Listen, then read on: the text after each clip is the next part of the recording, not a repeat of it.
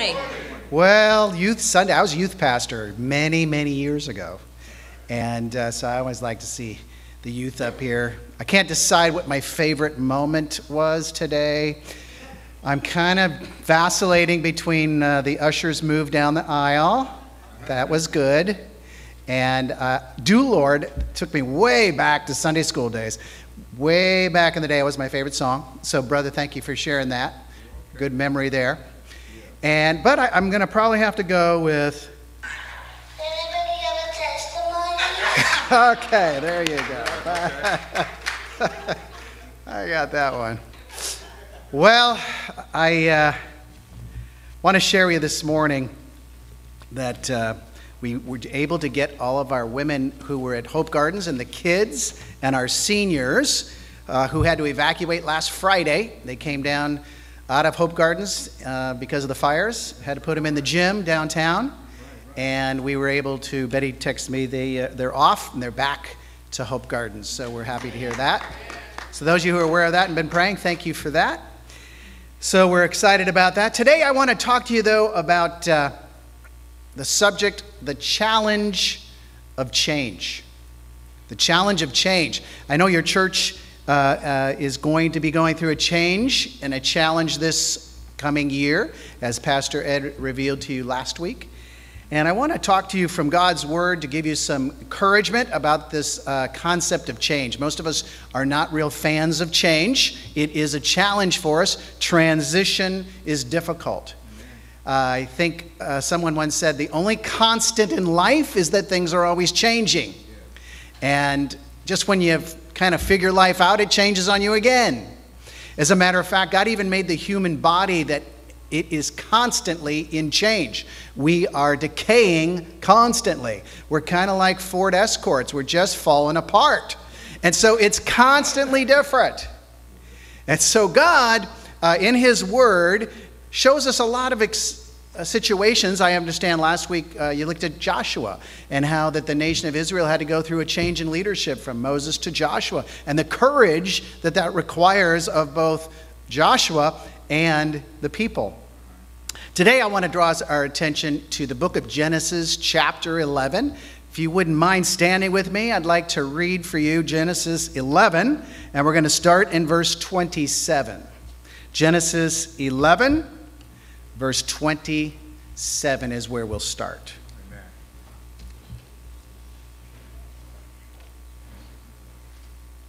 Genesis 11, 27. And it says this. Now these are the generations of Terah. Terah fathered Abram, who will later be called Abraham, Nahor, and Haran. And Haran fathered Lot. Haran died in the presence of his father Terah in the land of his kindred in Ur of the Chaldeans. That's actually in Babylonia. And Abram and Nahor took wives. The name of Abram's wife was Sarai, and the name of Nahor's wife Milcah, the daughter of Haran, the father of Milcah and Iscah. Now Sarai was barren, and she had no children.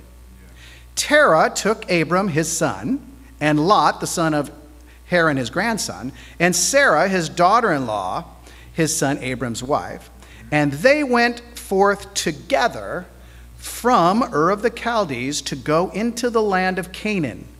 But when they came to Haran, they settled there. Father, we ask your blessing on your word.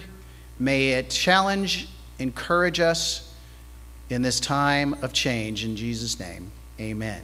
You may be seated. We're talking about the challenge of change. You see, change is not something that comes easily for many of us because we like to get into our comfort zones. I want to share from this passage and chapter 12, the first 3 verses, 3 principles that we learn about life and this idea of change and why it is so challenging. And the first one is this. I want you to notice that the key character is Abram. And he came with his father. They lived in the south of Babylonia. Babylonia was a very idolatrous, evil nation. And so God called his father, and he took his family out. And if you saw it on a map, they traveled quite a distance. And they went all the way through the country, out of the country, all the way to the top. Now, in the passage, do you notice where they were headed? They were supposed to be going to the land of Canaan, which is, as you're going to see in chapter 12, the promised land. But you know, his father never made it.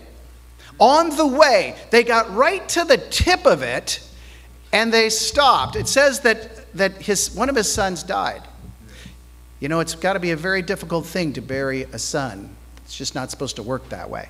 Sons bury fathers, not the other way around.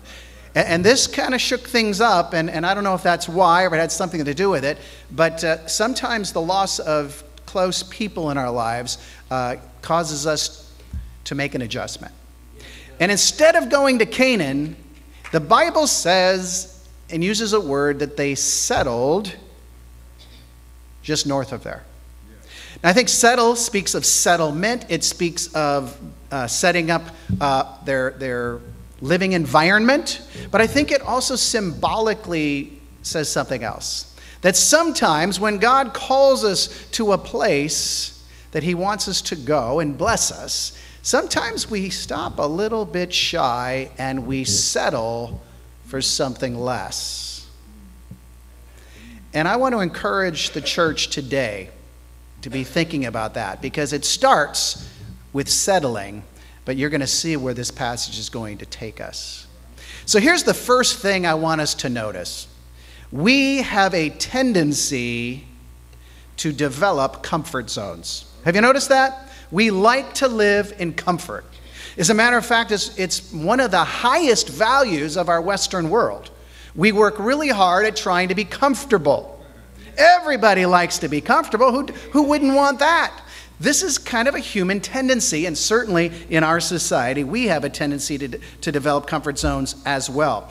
You see, they settled into their environment, and with their relations around them, they wanted a place to belong and a place to have belongings. And sometimes these things cause us to settle for something short of what God wants. You see, I think there's two dangers, Pastor Ed, in settling. Okay. Settling in your comfort zone. The first one is this. It can generate idols that challenge the lordship of Christ. It can develop idols. Pretty soon, our things or the people around us can become our idols and challenge the lordship of Christ. And he is no longer first and foremost in our life. That's the first challenge. The second challenge is this. You know, I work with people who have, a lot of them have addictions that they're trying to overcome and recover from. But I think the church can sometimes fall into an addiction. The addiction of mediocrity. Settling for something less than everything that God wants for us. And comfort zones have a way of getting us stuck. Stuck in our old ways, stuck in the same things, and no longer with the desire, the urgency to maybe reach the lost, no longer a desire to keep moving forward in our walk with the Lord. Sometimes we think, this is good enough. And we land just north of the promised land. We have a tendency to develop comfort zones. That's the first thing we learn from the passage. It's part of the human experience, and we have to fight against it. And you know, God will help us with that, because the next thing we're going to see, look at verse 32. The days of Terah were 205 years, and Terah died in Haran. The very next verse, chapter 12, verse 1 says, now. What's the now? Now is referring, his father died. And again, it's a death that moves the radar screen. And the Lord spoke. In his father's death, the Lord spoke to the son. And he said, Abram, I have something I want to tell you.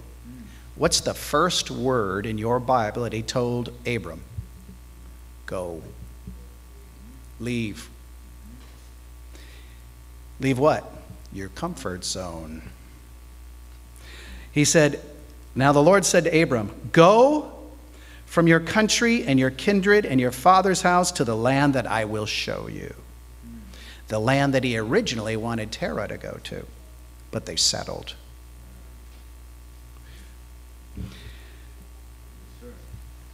You know, God doesn't speak a lot. He spoke to Adam, then he spoke to Noah, and now he's speaking to Abram. And when the Lord speaks, we should listen. And you know what? Here's the second point. Now, we have a tendency to develop comfort zones, don't we? But God has a tendency to disrupt comfort zones. God has a tendency to disrupt our comfort zones. Have you noticed this in life, how God rolls? He generally doesn't work in the comfort zone. He generally will disrupt it because he's concerned that we don't settle. You know, going, Abram, I want you to leave, look what it says. I want you to leave your country, your kindred, and your father's house. Do you see the yours? Yours is the comfort zone. The people you're familiar with, I want you to leave them behind. The land you're familiar with, leave it behind. The houses, leave them behind. The tents, leave them behind. And I'm going to send you somewhere that I'm not even going to tell you. When you get there, I'll let you know. Now, my question is, do you think that would be just a tad unsettling? Exactly what God does. He unsettles the settled. There's a reason for it, and we'll see that in just a moment. You know, some people will say, hey, we'd like to take up you on your offer to come visit Skid Row. I'll go to churches and invite him to come see Jesus, who lives down on Skid Row. You know, he's thirsty, he's hungry, he's just got out of prison, and when you come and visit him, when you come and do this for the least of these, you've done it for me, he said. So Jesus is actually in the eyes of the people who are living in those tents or on the street, sleeping on a piece of cardboard, or in the rescue mission with eyes that seem blank because it feels like there's just no hope left. Yes. That's where he resides. And so I encourage people in churches to come visit him. But sometimes people will say, well, Pastor Dan, is it safe? You know, I've heard a lot of things about Skid Row. As a matter of fact, just a week ago, someone died right on our corner. Somebody was shot and killed. That's not unusual. That's not the first time it's happened since I've been there. Is it safe? Is it really what they're saying is it comfortable? And I try to be nice about it and not sarcastic. But here's my question. Why is that the first question you ask after I invite you? Why is that such an important issue?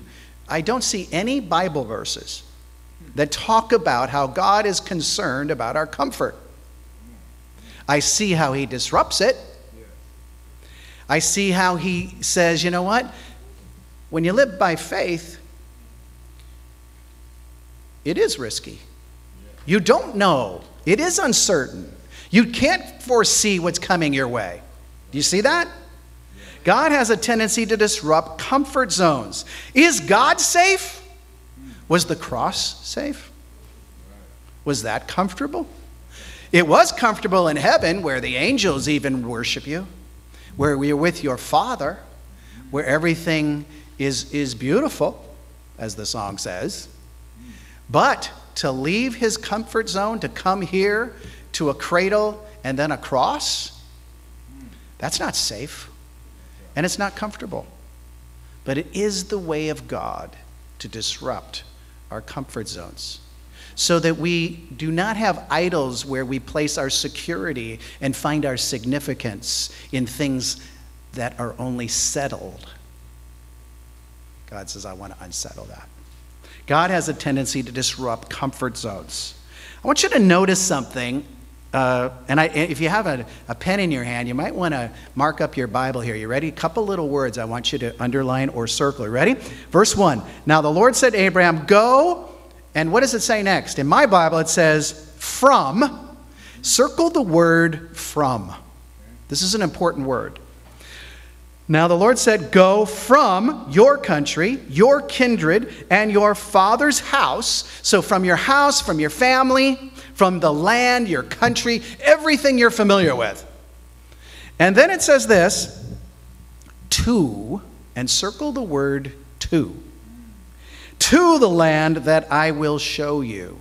Now take, you see how you circled from and you circled to? Now draw a line to connect those two, and you will understand what God's doing.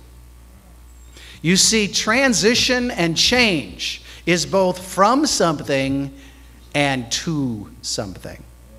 From it is something called your comfort zone, what you're used to, what you're familiar with, what provides you security, what makes you feel significant, the people you know and that are your friends, the environment that you know how to roll in.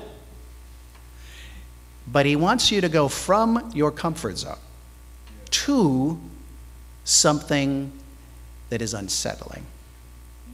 That is the journey of faith. Faith is risky. Faith creates uncertainty.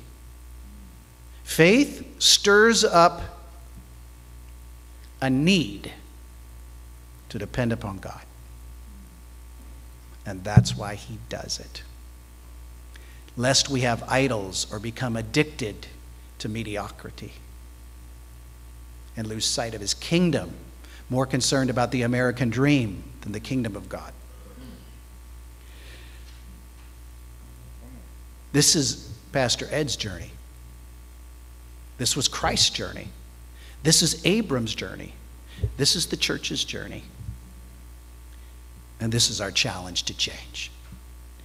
But it is God who initiates the change. Do you see that? This wasn't Abram's idea. It wasn't his father's idea. It was God. God is at work in Compton. Amen? He is at work in the Hope of Christ Church. Amen? On the corner of Rosemead and Harris. Amen? And God wants to take it to new places. And sometimes that will require new leadership, new ministry, new ways of doing things, and moves us from our comfort zone into a very unsettled feeling, which will require us to live and walk by faith, not by sight. Sight is comfort zone. We have a tendency to develop comfort zones, and God has a tendency to disrupt them. Now, my question is why? And that's the third thought. I want you to notice, and again, if you have a pen in your hand, pencil, you might want to underline some words or phrases. Are you ready? Let's read it again. Chapter 12, verse 1. Now the Lord said to Abram, go from your country, your kindred, your father's house, to the land that what? What's your Bible say? That I will. I want you to underline those two words. That phrase, I will show you. Verse 2. And, what's it say? I will make of you a great nation, and I will bless you and make your name great, so that you will be a blessing. I will bless those who bless you, and him who dishonors you, I will curse. And in all the families of the earth shall be blessed. So Abram went. Do you see? 5 times in 3 verses, there's a phrase, I will. That is the will and the disposition and the promise of God for those who walk by faith. Your pastor is a man of faith. He doesn't necessarily know the next chapter of his life, nor do we. But we should not presume it should always be the same to be good. Is it possible that sometimes through time we get stuck and settle?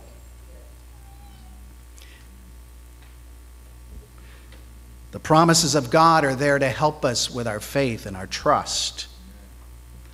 to help us overcome any kind of an addiction we might get to mediocrity or those idols that replace God in our life. You know, I was talking to Ed a while back, and I was sharing with him my journey of faith. Abram had his, Ed's going through his, I had mine. I was pretty comfortable down in South Orange County. As a matter of fact, I remember praying things like this: God, I am really comfortable. Thank you so much. And I'm not asking you to do anything about it. I just want you to know I'm thankful, just in case, there's any temptation to change that. But after a while, I started coming up to the mission and volunteering, and I saw all these miraculous things God was doing. And pretty soon, I saw how they were living. I saw how other people live in the city, especially Skid Row. And where I'm at, it's rich man ministry. When I proposed to my wife, Betty, back in Bible college days, I said, look, I am never going to have any money. I'm going to go into ministry. I'm going to be poor. But if you want to do the Lord's work with me, I need a partner, and I hope it's you. I had no idea pastors can make the kind of money I was making, Ed. That church was generous. But you know what happened? I use this phrase: I began to become uncomfortable being comfortable. Because I started thinking, when I read my Bible, I don't see anybody changing the world in a comfort zone. Then I started thinking, maybe I'm not living by faith. Maybe I've become addicted to mediocrity. I'm going, where are the stories of change in the church? Where are the stories of radical transformation, of how God is working? I can see them down on Skid Row. When it's really dark, the light shines bright. But I couldn't see them in the suburbs, at the beach, where we're all very comfortable. And I began to think, I'm getting up in age, and I got one good run in me. And so I got away and I said, God, look, I'm not asking you to do anything different in my life, but I have a sneaky suspicion you want me to do something different. And so I said, God, I got 10 years left in my mind. I was coming up on 60. And I said, God, what could I do in the next 10 years that would make the greatest difference 10,000 years from now? And I said, God, whatever that is, would you give me the courage and the faith to step into it? And guess where he led me? The Union Rescue Mission on Skid Row. And I said, they can't afford me. I literally told God that. I'd become accustomed to being settled. I had developed a comfort zone, and God, you are disrupting it with thoughts about that. And I thought, it took me about 6 months to work through my materialism.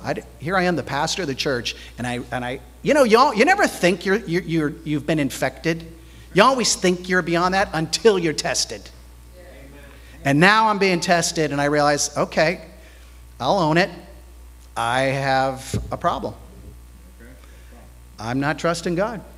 I'm trusting my paycheck. I got to prepare for my future. I need to have a retirement plan.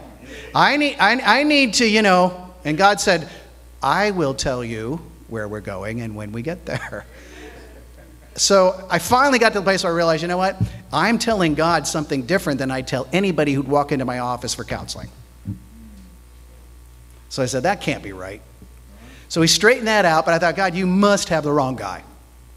I live 60 miles south, 70 miles south in a suburb at the beach, coming down to Skid Row where people struggle with mental illness and addictions and poverty. God, I'm the rich man pastor, not the poor man pastor.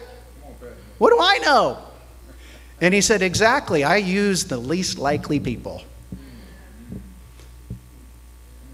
And then it was that, okay, after working through that, God wasn't done. Then he said, oh, one other thing.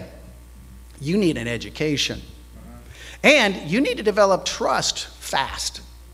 How do you do that? Trust can't be You can't bypass trust for influence. People have to know you love them and you're behind them and you support them and you identify with them if they're going to trust you. And then when they trust you, you can impact. Then you can guide them to God. So I said the best way to do that is spend more time with them. What's the best way to do that? So I told the CEO, if you let me move into the mission with the men, I'll do it. But I thought, you know what, certainly my wife won't let that happen, so she's my scapegoat, right? So she said, no, that's fine.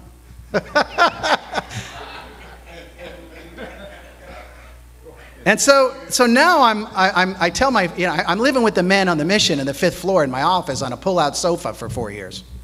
I've been sleeping 4 nights a week in a pull-out bed on my office on the 5th floor at the Union Rescue Mission. I tell my friends I'm moving to LA, getting a penthouse.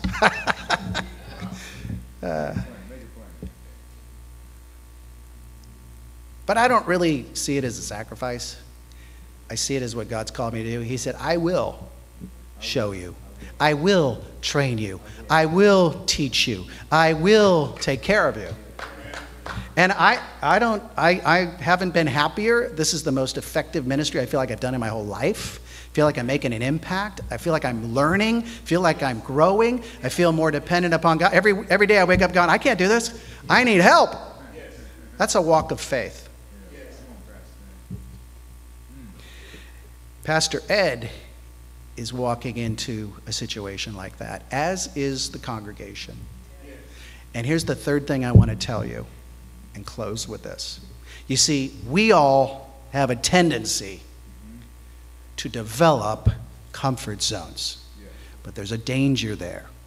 You can't stay there too long. You're not going to get to the next level of what God wants. You can't stop just short of the promised land, just north of it, just because you came a long way from Babylon. So here's the deal. God has a tendency to disrupt our comfort zones because he has a tendency to display greatness outside of those comfort zones. God wants to go from settled to great. Look what it says. He says, and I'll make of you what kind of a nation? A great nation, a great church, a great people, a great city, a great neighborhood, a great people. And I will bless you and make your name great. He said, Abram, I'm going to do something great. Pastor Ed, I want to do something great. I want to make your name great. You know what? I was at that church for 22 years. And it wasn't until I left that they said, you inspire me. They said, you inspire me because you left. Well, what did I do while I was there, Pastor Ed? You see, it motivated them. I had no idea that was going to motivate them to move forward in their walk with God. But when they saw their leaders step out in faith, out of the comfort zone, it challenged them to change as well, Pastor Ed. I'll bless those who bless you. Church, if you bless your pastor, God will bless you.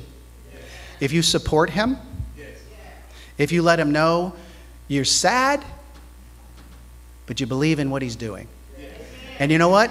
I believe the church is headed for something great.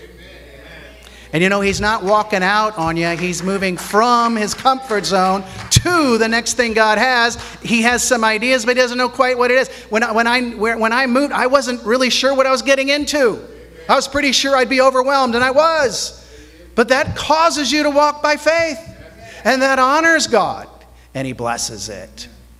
He wants to bless the church. You know, Pastor Ed, he knows something.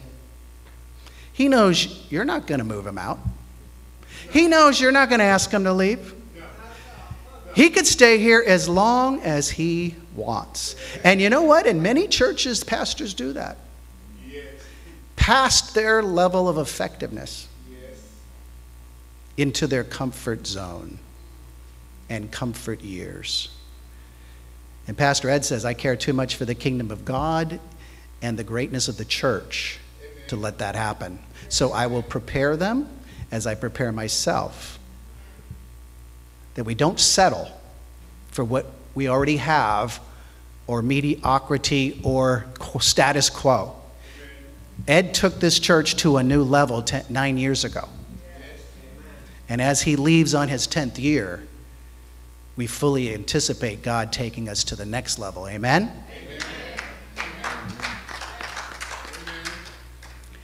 We have a tendency to develop comfort zones. And you have one here. You're comfortable with your pastor, with your services, with the ministries that are offered. We've gotten into that system. But we can't stay there. Sometimes we have to disrupt how we do things and who leads them. And that is not the church's call. It is not Pastor Ed's decision how long he stays here. You know that? Your pastor understands he doesn't run the church.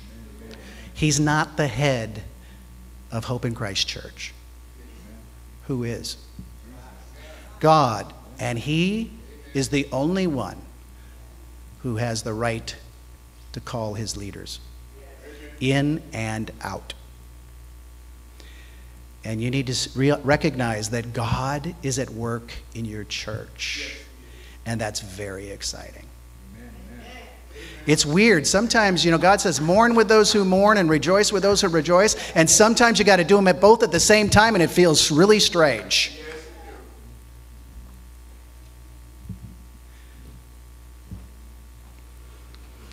He said, I will do these things, and you will become great. So that God gets the glory, and people are reached with the gospel, and Compton is changed and taken to new levels, and the Hope in Christ Church remains to have the Spirit of God doing the work of God through the people of God who he chooses will lead. And we need to honor your pastor for his faith and follow his example by being encouraged to take the challenge of change as a step towards greatness. Let's pray. God, you offer great blessing and great things to happen. But you do that for those who step out of their comfort zones so that you are doing it, so that you get the glory, so that you provide the energy and the strength and the wisdom and the power and the might for your glory.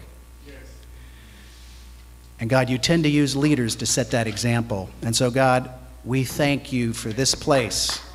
Thank you for this lampstand. Thank you for the light that he holds. And I pray that this church would come alongside of him and support him in his decision to follow you. And God, maybe you're calling some of the people here from something to something. Maybe we need to make some adjustments, some recognitions. God, would you do a great work in this neighborhood and in this building as it reaches out. Thank you for their partnership in the gospel with the Union Rescue Mission. Thank you for Pastor Ed and his faithfulness to serve here these past 9 years and willingness, even though he has somewhere that you want to lead him, that he's putting it on hold for a year so the church can prepare. And God, I pray that you'd bless this next year to be something really fabulous. Great. Give great blessing to Ed and his family and his wife who is in this journey with him. God, pray that she might trust her husband's leadership, believe in his walk with you, and recognize that she's a partner in this walk, that what they're doing, they do together. May she be encouraged, give victory over fear or anxiety that the church might have in this change. And God, may we anticipate the greatness of the next steps of this church. May this be a tremendous year and following. And God, if we as individuals are stuck in our comfort zones, would you minister to that? We give you the right to disrupt us. And if we're having trouble, God, help us even to pray the prayer, God, I don't think I can even say that right now, and that's honest. But God, would you bring me to a place where I'd be willing for you to disrupt my comfort zone? Because God, I want to be great for your name's sake. God, help us not to settle, but to walk this journey towards greatness through the challenge of change. In Jesus' name, amen.